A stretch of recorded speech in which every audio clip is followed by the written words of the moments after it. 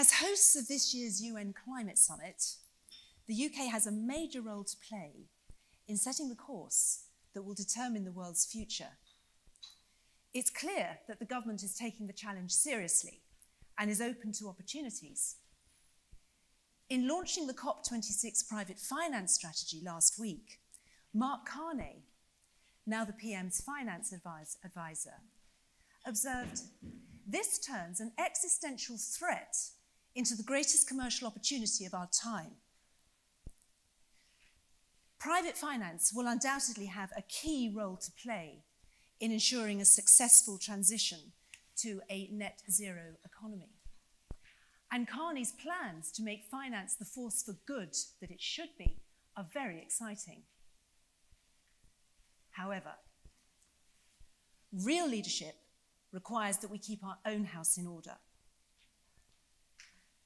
The Committee on Climate Change warns that plans are significantly off track, and nowhere is this more the case than in transport. The government recognises this and has committed to publishing a transport decarbonisation plan. The purpose of today's workshop is to explore what would be a credible and politically deliverable framework for decarbonising transport. In understanding the scale of the challenge, we need to consider the equity implications and the wider political context. What does net zero mean for global Britain, for the levelling up agenda, for a stronger economy? And how do we reconcile competing objectives? The other big announcement last week was the High Court ruling on Heathrow expansion. This is a landmark ruling, which means that climate change will now have to be considered in assessing all major infrastructure projects going forward. This opens the door to challenges to roads and other airports. A big win for climate change campaigners. But what does it mean for global Britain? What impact will this ruling have on future airport expansion in the UK? And if we don't expand, will we be flying less, or will other airports be filling up instead? It's politically a lot easier to stop a third runway at Heathrow than it is to make it more expensive to fly.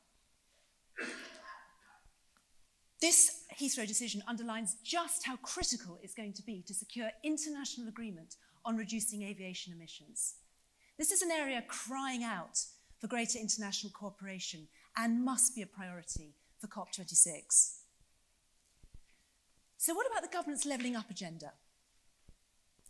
Are there contradictions between policies consistent with delivering on the net zero target and delivering for those who only lent the Conservatives their vote in the last election?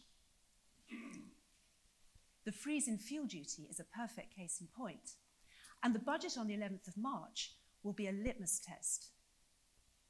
The 9-year freeze in fuel duty has caused an additional 5 million tonnes of greenhouse gas emissions by encouraging more trips by car and fewer trips by public transport. However, the freeze has been of benefit to many on low incomes who are dependent on their cars. At the same time, in undermining public transport networks, the freeze in fuel duty has been damaging for some of the very poorest in our society. These aren't easy choices politically. But the answer is, it's not a zero-sum game. Encouraging greater use of public transport is an excellent way both of reducing greenhouse gas emissions and of improving opportunities and life chances for everyone in society. And if we're going to get the value out of that 5 billion local transport fund that the Prime Minister announced recently, we're going to need some nudges to get people out of their cars. So what about a stronger economy? There are divergent views on the extent to which economic growth can be compatible with meeting our carbon reduction targets.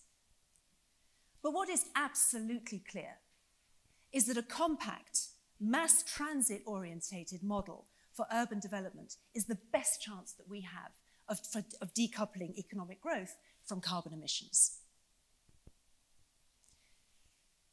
Finally, the fact that we're living in a global economy is being laid bare right now by the market turmoil we're witnessing in reaction to the coronavirus. If this triggers a worldwide recession, will we lose focus on tackling climate change? We can be sure that if the economy tanks, climate change will be downgraded, just like it was a decade ago with the last world economic recession. So, these are just some of the issues that we need to consider today. And I'm absolutely delighted that we have such a fantastic lineup of speakers to help us navigate some of these really difficult issues and challenges that we face with decarbonising transport.